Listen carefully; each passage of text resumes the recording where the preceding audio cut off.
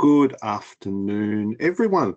Hi, and welcome to today's webinar, which will focus on the ACNC's external conduct standards 1 year on. We hope you're all staying safe and well. My name is Chris Richards. I'm from the ACNC's education team. Joining me today is Matt Crichton. Hi, Matt. Hello everyone. Now, as always, super quickly, some housekeeping points before we start. If you've got any troubles with the audio for the webinar, you can try listening through your phone. Call the number listed in the email you will have received upon sign up and put in an access code and listen to the webinar that way. You can also type a question at any time throughout the webinar. We've got our colleagues Robin and Jess and Matt helping us respond.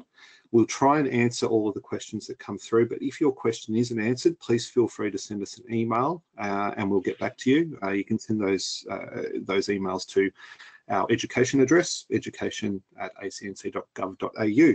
A recording of this webinar, as well as the slides, will be published on the ACNC website in the coming day or so.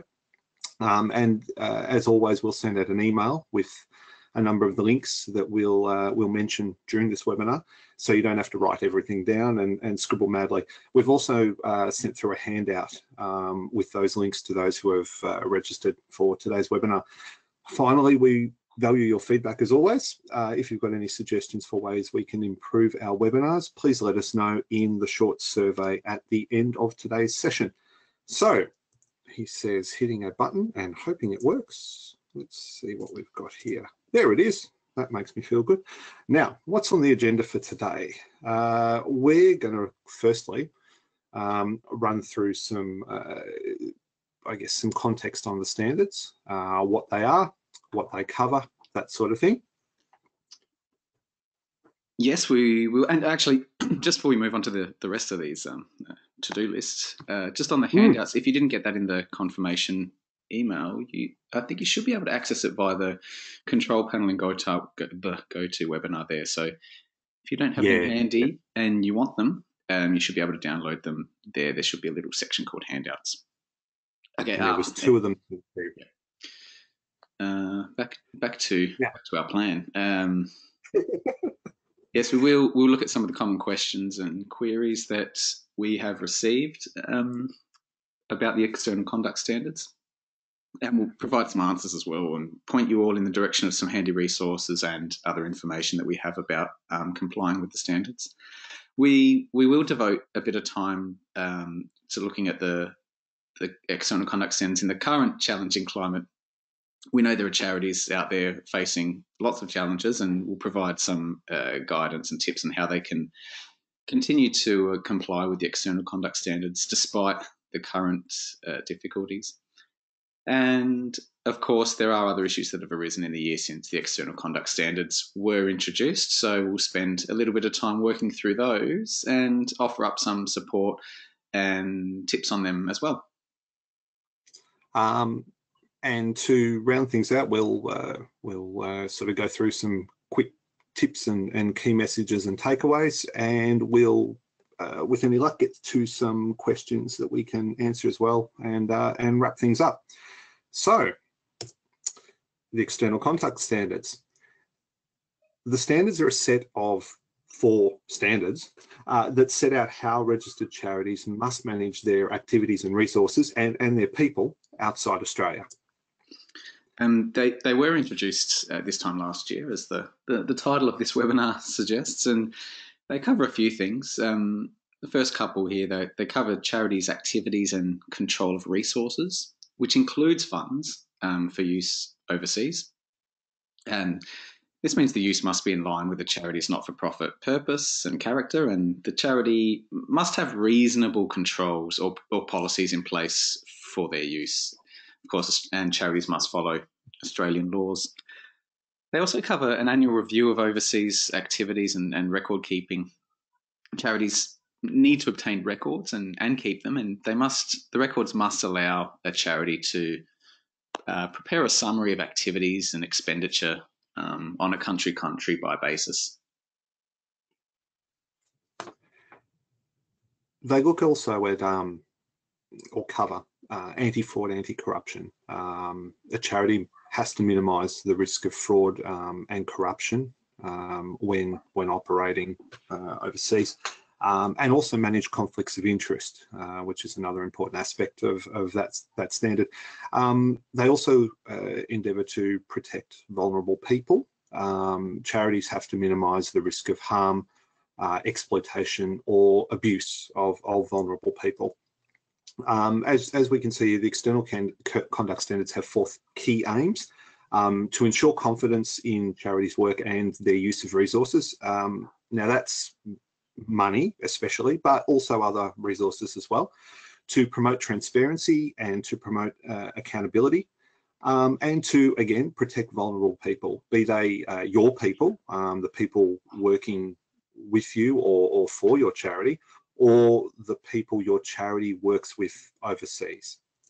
Now, the standards apply to all registered charities when they're operating outside Australia or working with a third party that is operating outside Australia. A couple of quick things here.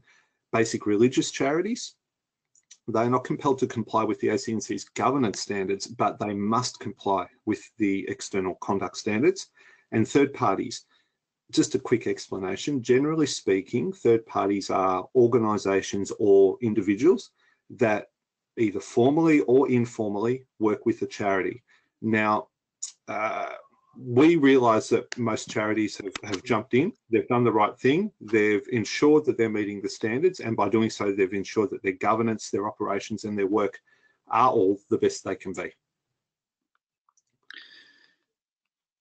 Okay, now a couple more little explanations here. Operating outside Australia, as we show on the screen here, means that charities undertaking activities that are overseas or even funding activities that are overseas. And it doesn't matter how small these activities are. They count as overseas activities, and a charity is therefore, in this sense, operating outside Australia, even if the funds or the activities are really small. And we've got example situations where the standards do and don't apply on a fairly comprehensive fact sheet on our website. Okay, we mentioned the word activities. We have mentioned the word activities a few times here, particularly overseas activities. Now, there are a number of activities that constitute a charity operating outside Australia, and therefore means they have to comply with the external conduct standards. Chris, do you want to go through some of these? Yeah, and I mean, as you can see here, we've clicked through a couple of slides, and there are some examples here of what it means to be operating outside Australia. Sending money or resources overseas is the first one. That's something obviously quite a few charities do. Now, the standards include specific mentions and provisions when it comes to charities sending money overseas. External Conduct Standard 1 in particular provides some clear guidelines and reference points. It's worth referring to that standard to ensure that you know what your charity can do to make sure it meets the standards if it's just sending some money overseas. Also, operating outside Australia encompasses sending staff, volunteers, members, or beneficiaries, which are those who you aim to help, overseas. Okay, another one here, conducting activities overseas. Well, that's pretty obvious. It also covers, I suppose that's the classic sense that we all understand, having people doing stuff overseas as part of programs or projects that you've got happening in another country. Buying goods and services from overseas suppliers.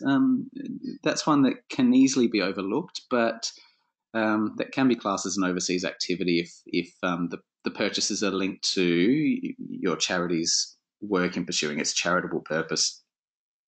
Working with individuals or organisations located overseas. Now, we've mentioned third parties a couple of minutes ago, and generally speaking, working with groups or individuals located overseas, maybe to do some work in overseas communities or distribute funds or goods to those communities, that may be classed as operating outside Australia too. And now with this whole list, we're speaking quite generally. We understand that there may be some obscure situations or some things on the very edges of these sorts of broader categories that may be a little bit harder to categorise or maybe harder to see whether or not the external conduct standards apply. It's worth in exploring it further if you feel your charity is doing one of those things. But generally speaking, these are the sort of broader categories that would be encompassed by this phrase operating outside Australia. And I guess to that end, we've got, as you can see here on the screen, there's 3 key sort of areas on our website where we would encourage you to go and have a bit of a look. The first link here is to our external conduct standards page. That provides a pretty easy to understand rundown of the standards in an overall sense, as well as direct links to more detailed information about each of the individual standards. That's a really good starting point. The second link here on your screens is a link to our guide on when the external conduct standards apply. This page is a good one because it provides quite a few practical examples of when they apply or when they may not apply. There are times where, as Matt just mentioned, things can get a little bit involved or a little bit technical.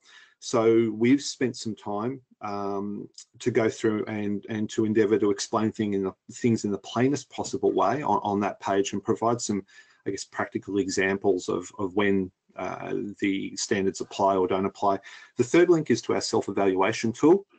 Look, this is a really useful one. It's something we'd recommend anyone, any charity that has to comply with the external conduct standards has at hand. It provides, look, a whole heap of practical steps charities can take to ensure they comply with the standards. It's a great reference point as well. Again, a copy of that tool has been included as a handout for this webinar. You can access it from that page on the web though. File all 3 of these links away. We'll be sending out a follow-up letter or email, sorry, after this webinar. It's going to include those links and others, so you don't necessarily have to scribble everything down right now. Okay, some key issues. Now, in the year or so since the introduction of the external conduct standards, we've received a fair share of questions from charities, about when they apply, what charities have to do to comply, those sorts of things. We've learned a fair bit over the past 12 months about what charities are finding difficult and less so, I suppose.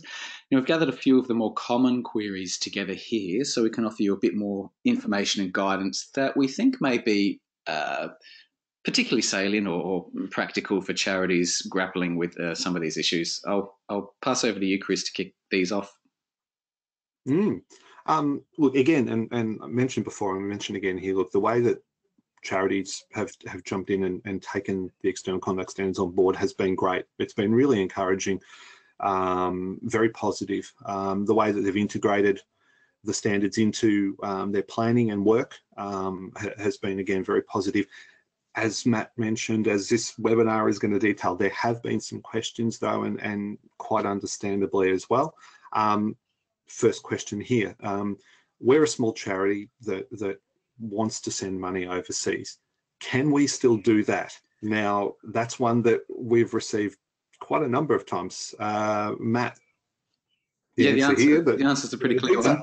Yes, definitely. Your charity, of course, can still send money overseas. The last thing we want is for the external conduct standards to put a block in that sort of charitable activity. So, of course, the answer is yes, but it means that your charity does have to comply with the external conduct standards. And we'll have a look at what that means in this context. In this context that we're talking about, external conduct standard 1 emphasises that money, for example, sent overseas, needs to be used lawfully and in line with the charity's charitable purpose.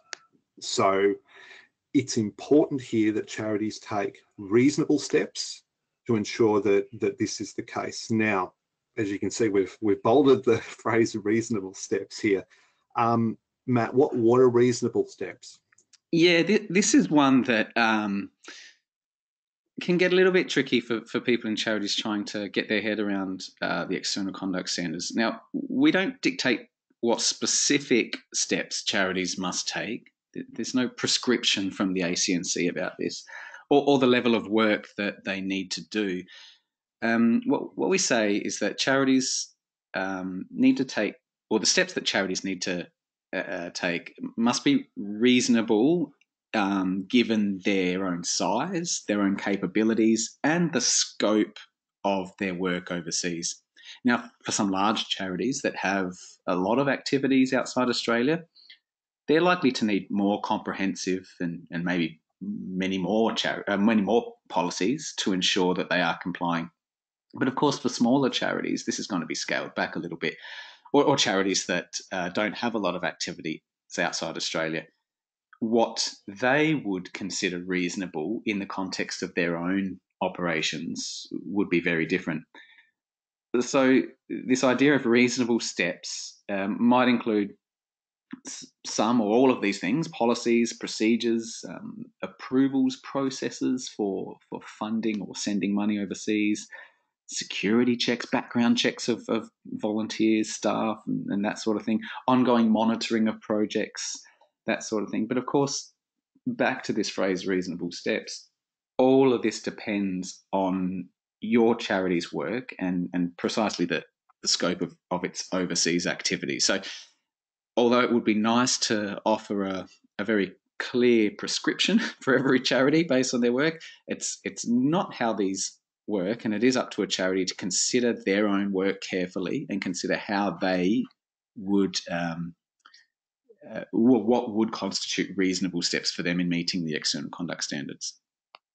Yeah, and look, some examples in this area perhaps to contemplate is things like checking the recipient of the funding.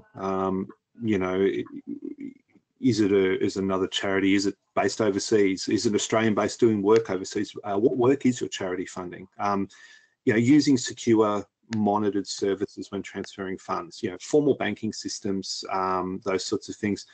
Asking recipients to confirm that they've actually received the funds.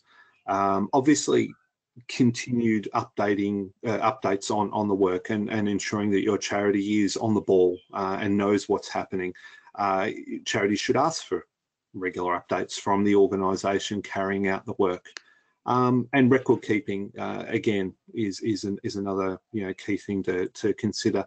You know, keep records of the amount of money that's been sent overseas, to which organisation it's gone to, and for what purposes it's been sent overseas.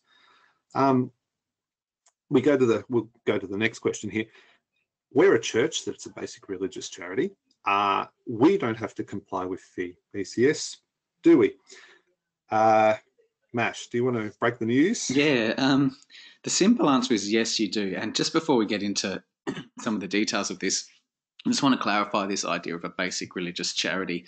That's a particular charity category for ACNC registration purposes or reporting purposes. So it's not that you just describe yourself as both basic and religious and therefore that's it. There's actually a list of criteria that an organisation has to meet to be considered a basic religious charity.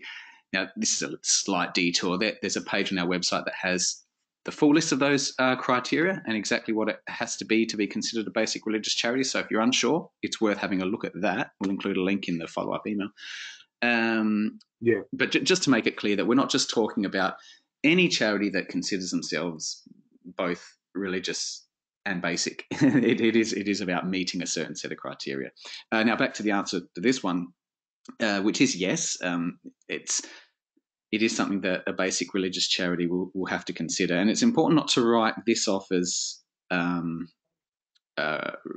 conducting activities overseas in the traditional sense of imagining, you know, people from your church working overseas in another country and conducting or projects or activities overseas. As we mentioned at the beginning, it does even include sending money overseas, even if the church in Australia doesn't have any people physically doing the work overseas.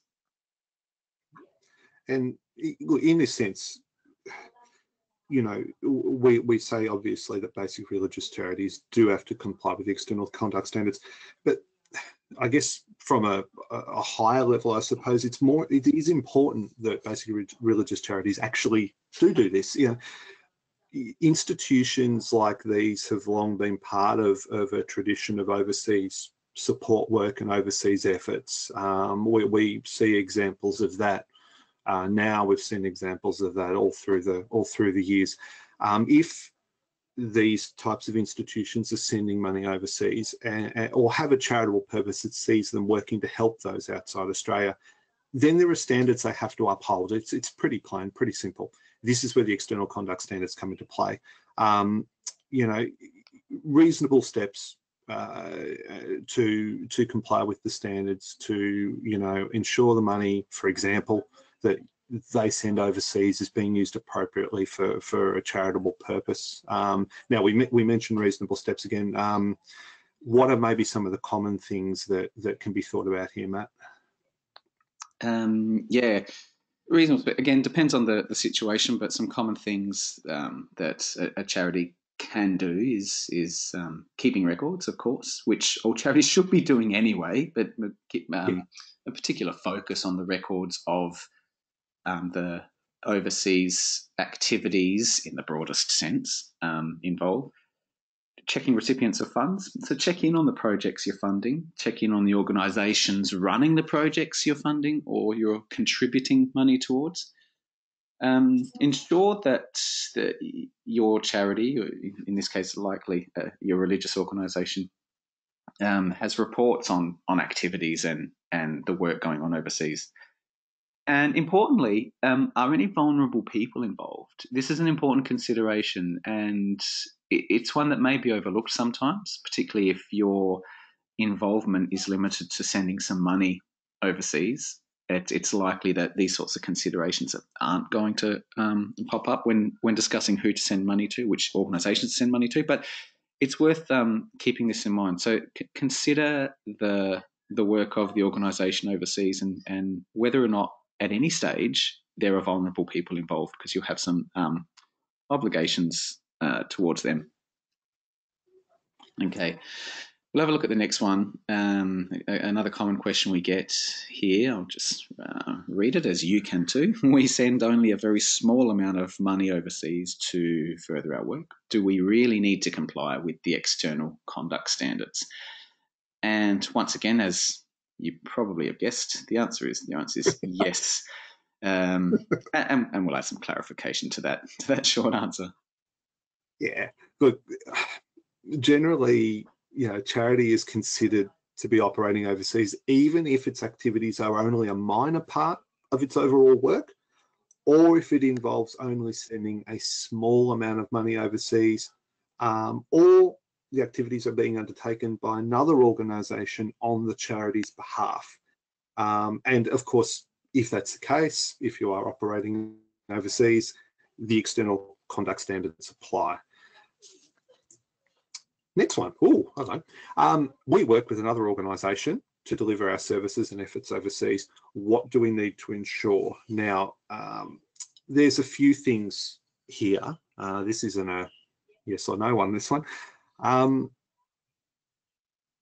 The registered charity, the registered Australian charity, in this case, your charity, it must comply with the the external conduct standards for its own activities overseas, as well as those of any overseas partner organisation. Now, we've used the term third party here a couple of times.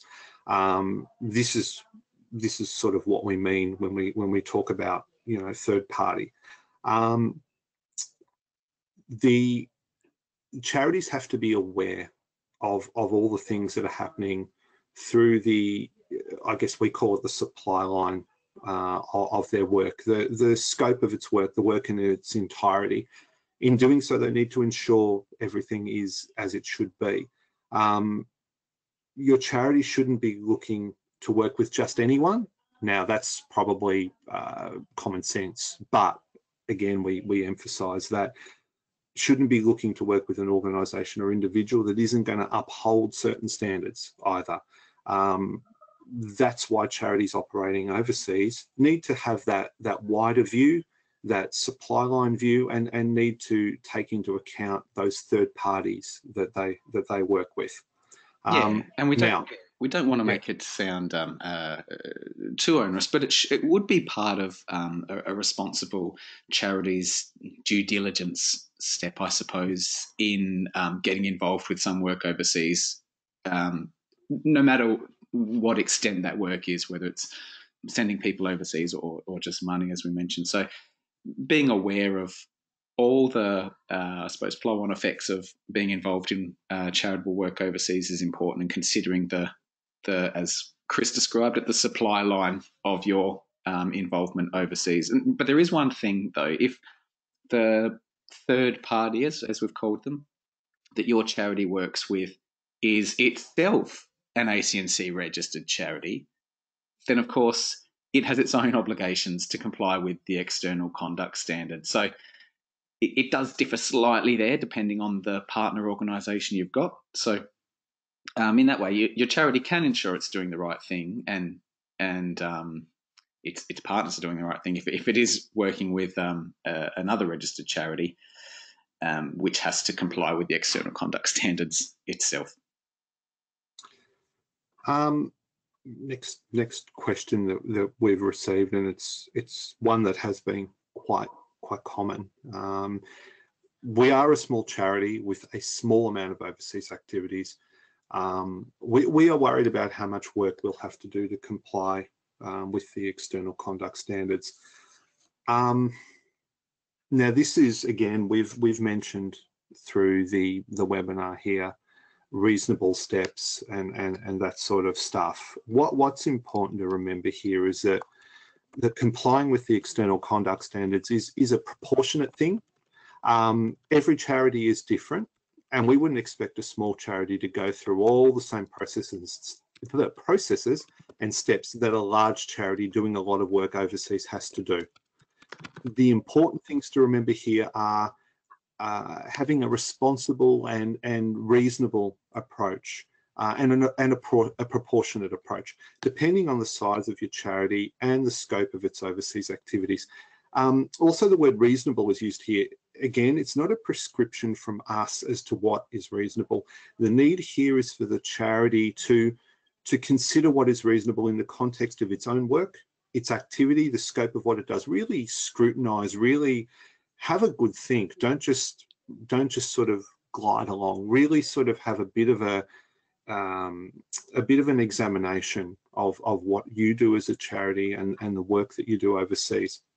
And charities really should be, I guess, realising that they need to take some time to think about this and their own circumstances, so that their response and so that their approach is reasonable and responsible and proportionate. Okay. Now, of course, at the moment, charities are facing a lot of challenges, as we're all well aware, and that's both work here in Australia as well as overseas. Now, these things can all have a significant effect on, of course, we're talking about the pandemic first and foremost, and it can have a significant effect on charities' work overseas. So it's important here to recognise that the external conduct standards aren't just standards with which you must comply in a regulatory sense. They can be used as practical guidelines and, in some cases, starting points that can help your charity respond to the types of challenges, or at least feel more assured that it's doing as much as it can to address the challenges it faces. Now, the first challenge, the first challenge that many of us are facing at the moment, obviously comes through the pandemic, through COVID.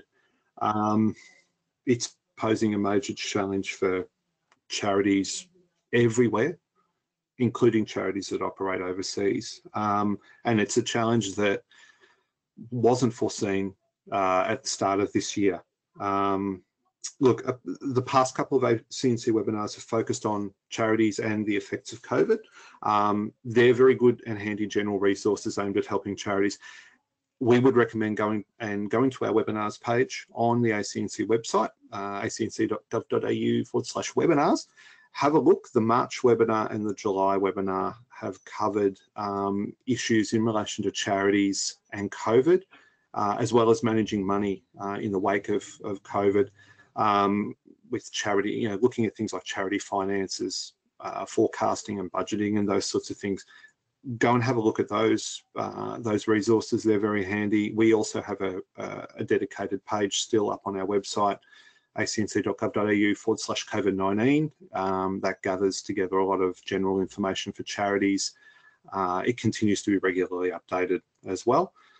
The charities operating overseas would probably already, would most definitely already be looking at the impacts of the pandemic on their work. But with the ECS in mind, the expectation would be that your charity is looking after its people and its resources. Yeah, people. So the pandemic has probably thrown this issue up in a way that not many people expected once the external conduct standards became a thing. But of course, External Conduct Standard 4 is one that deals with people most specifically, and especially vulnerable people. Now, vulnerable people, again, is an interesting phrase here. Normally, we speak of vulnerable people as the people your charity is established to try and support and offer services to. And most certainly that does remain the case. But of course, the people involved in this may also be part of your charity, and they're volunteers, the staff, and they may be particularly vulnerable given the current circumstances. So we've got a few points here you can look at and consider. Obviously, policies are needed, personnel policies, policies covering safety, that type of thing. Now, clearly, charities will already have these policies in place. Now might be a good time to review them, update them maybe, and revisit some of the statements in the policies. Again, there are some good ideas and prompts in the External Conduct Standard resources, and in particular, the self-evaluation tool that Chris mentioned earlier. So it's worth going to have a look at those to give you and your charity an idea of what may be needed now.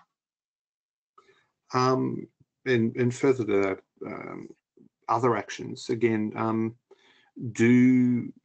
is there a discussion that needs to be had in amongst your charity about whether there's projects or operations that need to be suspended or postponed in the current environment so that people are safe? Do your people need to be withdrawn from certain areas, pulled out of certain areas? If that's the case, how might this impact on those vulnerable people that you set out to help? These are questions and these are things that you're going to have to think about. And look, from a very practical standpoint, we say protection here. We talk actual literal protection, equipment for your staff or for those that you work with, PPE equipment, for example, or even measures or protection in buildings or premises that they work in. Okay, some resources for this. I guess all three other external conduct standards do come into play, but a couple of points to think about. And think about the way your charity's resources, that is the funds, equipment, other items as well, are tracked and used. General good practice in governance dictates these things are used properly and responsibly, of course, but there may be changes in situations right now. And some of these, one of the challenges is that some of the changes may be so rapid that it can be hard to keep up. So it's important to place some focus on that. Review the charity's work and what it's doing, as well as the policies that cover that work. Is the charity and its people adhering to the policies that are set in place? Do you need to update them? Do you need to alter them? Are there aspects of them that are somewhat irrelevant now given the current circumstances and need to be fixed up to suit the situation that the charity currently finds itself in? And the last one on that list there, record keeping. As we've said before, record keeping is something that your charity should be doing just as a matter of course and good governance, good operation, obviously. But if you're making, important financial decisions or operating decisions, your record keeping needs to be on point. Needs to be tracking everything properly. Again, basic tenet of good governance, something that charities must comply with through the governance standards as well.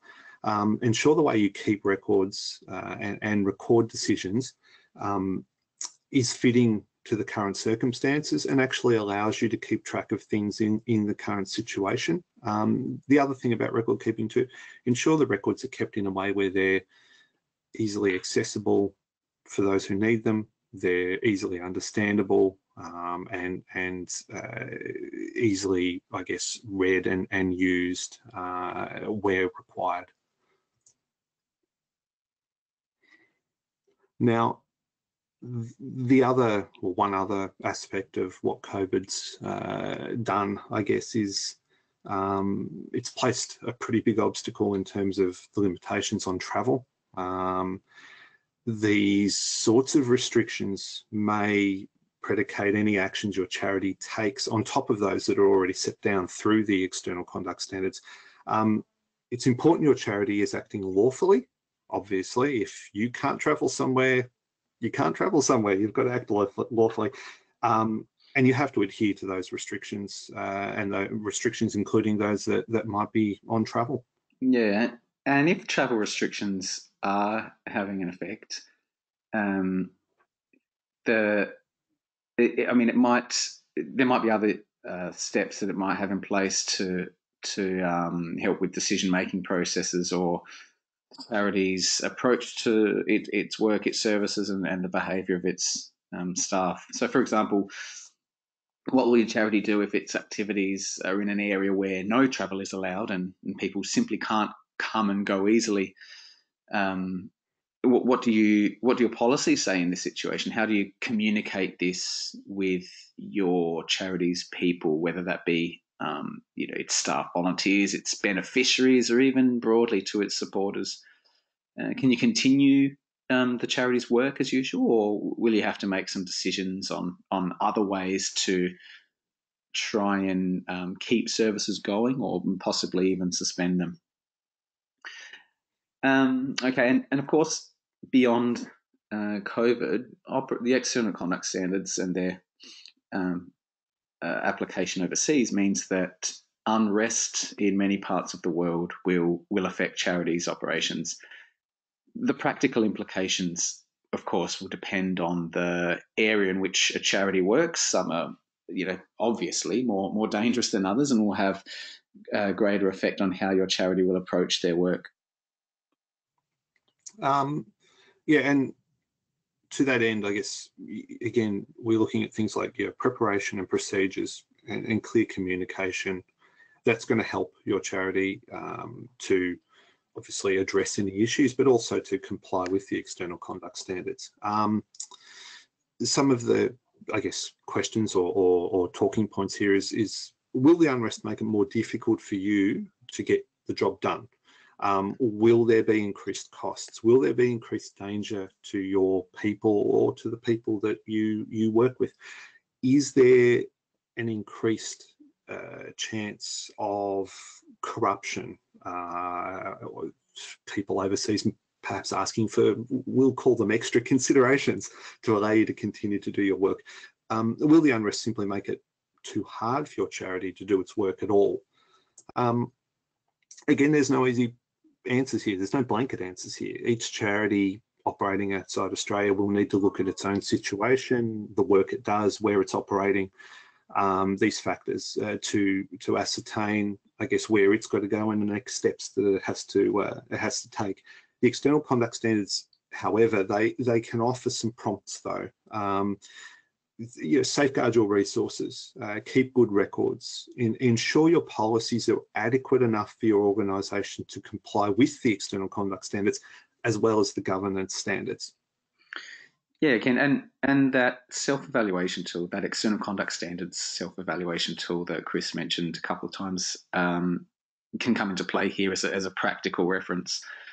There are some practical ways to ensure your charity is meeting the standards, and some of them are quite simple actually, and probably, well, we would hope the sorts of things charities are doing anyway, but we'll mention some of them here to just keep abreast of events in the areas in which your charity is operating or has operations, including sending funds. Make sure your charity has procedures for helping staff in trouble, whether that be evacuations flights back home or flights to other safe areas if needs be.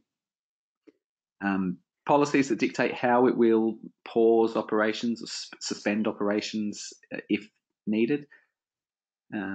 Make sure the charity has adequate training and preparation. But this is probably more relevant for organisations that send people overseas, I suppose. Make sure the people going that are adequately trained and prepared for the work they're doing in the country that they're going to be doing it. And increase the communication with people in an area. Ensure the communication is clear, comprehensive, and that the people the charity works with, including its own supporters, its donors, as well as staff and volunteers, have regular and two-way communication channels open with your charity. And of course, keep that vulnerable people standard in mind. Look after the vulnerable people, whether they be your own staff or the beneficiaries, at all times. And also with communication too, look at the ways that you communicate normally. Perhaps there needs to be different ways used as well. So consider the best ways possible to get messages and get important messages to the people you need to in the quickest possible time as well. One issue that charities the world over are experiencing and are facing is a reduction in donations and funding in the current climate. And I guess the question from a charity working overseas' perspective is the charity's work going to be affected by a reduction in donations or fundraising? Again, we've talked about this issue in a couple of our previous webinars. I would recommend going and having a look, particularly at the webinar that we did in July. That looked a lot at the work that perhaps needs to be done in a forecasting way and with financials when it comes to a drop in donations or fundraising opportunities. That's well worth a look. But yeah, a couple of key points here. The ACNC governance standards and also the external conduct standards, obviously, they emphasise how important it is, and they set in place as a requirement for compliance, or as a requirement to remain a registered charity, aspects of proper financial management, financial reporting, and record keeping. So look, that's pretty clear. Of course, these types of actions are reflective also of overall good governance practices that any charity, should adhere to, just as a normal way of operating. Yeah, and in these specific circumstances, there are other actions to consider. So maybe your charity needs to consider some more planning about financial forecasting in the coming months, given what we've seen and the challenges that charities have faced in the first half of this year. And then what sort of communications are you going to need to have with third parties, with people overseas or partners, if there are going to be changes to the programs that you're involved in? Are your charities' plans, how are you going to communicate your charity's strategic plans to everyone that needs to know? Okay, now we'll just move on to some, I suppose, top tips, we've called them, before we get to a few questions. We've got a few here, the sort of large takeaways that may be useful if much of this has washed over you so far, and there's been a lot of information, so certainly understandable if it has. But number one here, the external conduct standards apply to registered charities that operate outside Australia, even if those operations are small. And of course, we're speaking about operations in that really broad sense, which involves sending money overseas and some of those less direct activities. Second tip that we've got is that I guess linked to that is the importance of charities taking, again, the proportionate approach to complying with the external conduct standards. The ACNC expects that charities take reasonable steps, there's that phrase again, reasonable steps, to comply with the standards. And again, very important, reasonable steps will vary for each individual charity. This is not a one-size-fits-all. As we know, charities are all different. They are unique. They operate and do different things. We don't want a cookie-cutter approach. It's an approach that needs to take into account the circumstances that are unique to each individual charity. The third point. You go ahead. I'm going to go ahead. Oh, good. I'm just getting a roll on here. The current circumstances that are facing charities that are operating overseas, it will probably see many charities facing new challenges, or at least some challenges that are very different to what they may have expected, even just 6 months ago. It's important to remember that the external conduct standards aren't just a set of rules to abide by, but that they are also very handy guidelines and very handy reference points that help charities respond meaningfully to challenges, especially challenges that they may be facing now. Okay, and just the last one, that self-evaluation tool is a really handy resource to keep, one, to do, and then to keep on record and review it and revisit it regularly to make sure your organisation is doing what it's supposed to do to meet the external conduct standards. Now, we've gotten near the end of our formal presentation, which is good, and we're getting along towards the end of the hour here. Just a reminder that we're recording the webinar and a recording, as well as the slides, links, an email out to you. They're all going to be coming to you in the next day or so. We will get in touch via email to ensure that you know that this recording has been uploaded, that the slides and the presentation are available, and that there's some links that you can go and refer to. So that's important. Feel free to keep an eye out for that email and click on those links and follow them through. We've got a couple of questions that have come in during proceedings here. The first one is actually a pretty good one. It's one that again has been asked about relatively commonly.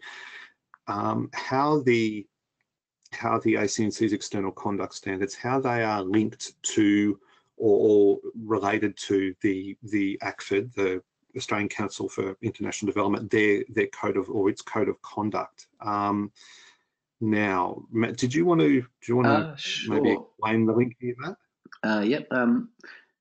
Put simply, I mean, we've got some more detailed information on the website about this, but if a charity complies with the ACFID code of conduct, ACFID that is, it's likely to be meeting the ACNC's external conduct standards by virtue of what that code of conduct requires of a charity.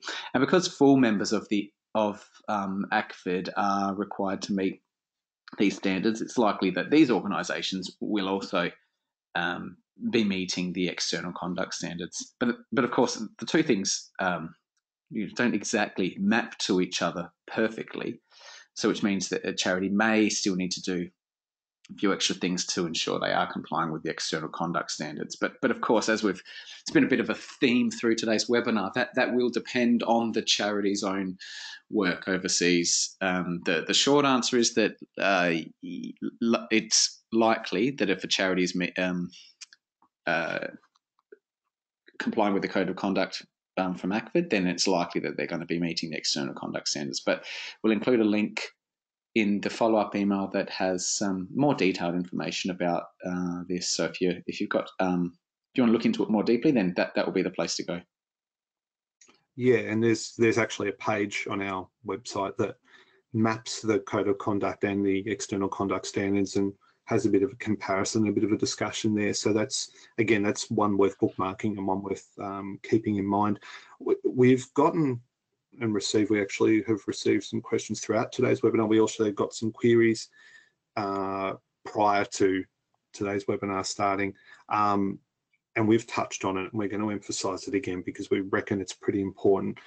These questions have asked about specific measures, specific things that their charity can do in specific circumstances, or policies they should have in place to ensure that they're doing the right thing when it comes to the external conduct standards.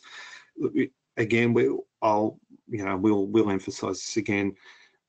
There isn't a one-size-fits-all. You've heard the words reasonable and proportionate being used throughout things today. Charities are different. Each one is unique. What is reasonable for one charity might not be reasonable for another. Measures put in place by a larger charity are, again, unlikely to be suitable for smaller charities. Measures put in place by a charity that has a lot of operations overseas are not likely to be right for ones that maybe just send a little bit of money overseas or have a small amount of operations. What we want to emphasize is when we say reasonable and proportionate, it isn't a prescription from us as to what's reasonable or proportionate. We want to ensure that charities have the opportunity to set in place measures that do the job for them and are right for them. The need here in this context is for a charity to consider what is reasonable in its own context, in the scope of its activities, what it does, where it works, who it's working with, whether it's money, whether it's resources, whether it's activities. This is where the ECS toolkit, the checklist, comes into play. It's a great reference point. It's a great guide.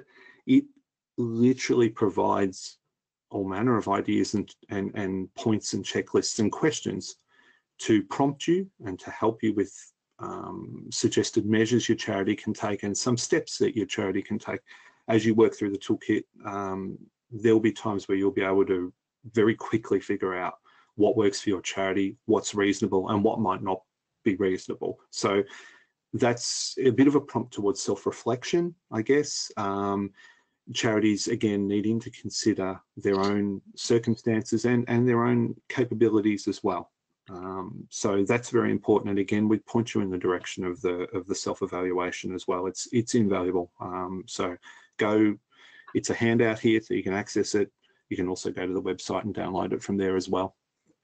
Now, have we got any more, Matt? Have we got... I suppose there's one more that I think is worth touching on before we wrap up. Someone asking about their charity being provided with an opportunity to do something more with their overseas work at very short notice. How they're wondering how they ensure this type of situation is covered as part of the external conduct standards. Yeah, I can see how this could crop up. You're doing some good work overseas, and of course through networks, which is the way many of these things may come about, and some more work or a new project suddenly comes on the radar. But in some ways, this isn't really much of a question about the external conduct standards as much as it is about your own charity's existing policies and procedures. Your charity should already have in place the policies and procedures that would ensure this type of situation, that it can still meet the external conduct standards within this type of situation. That these policies would cover things like working with third parties, the financial aspect, management of staff and volunteers, even decision-making processes, that sort of thing. So if a charity has these sorts of policies and procedures in place, and for an established charity that's been doing work overseas, you would assume that is the case.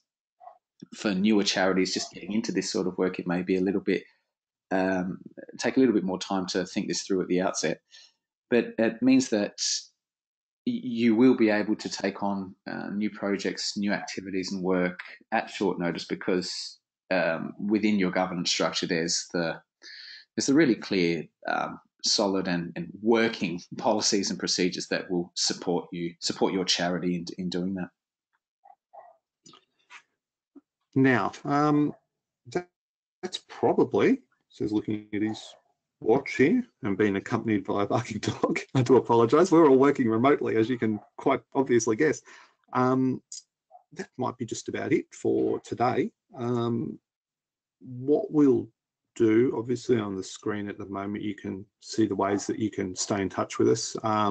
Emphasize our e-monthly charitable purpose, which comes out and updates people about what's going on around the ACNC, but also obviously around charities as well.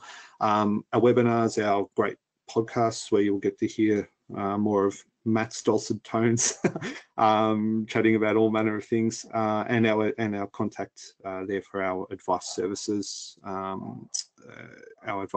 email. Thank you very much to everyone who's tuned in today.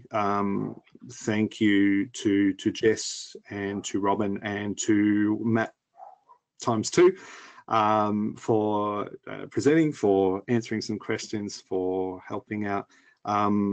We hope you enjoyed everything today. We hope that it was informative, helpful. Again, keep an eye on our website and our webinars, part of our website. We've got a number of webinars scheduled between now and the end of the year. So go have a look, see if you're interested in them, sign up, register by all means. Again, thank you again for joining us. We look forward to catching up again in the near future. Have a great day and most importantly, stay safe. See you later.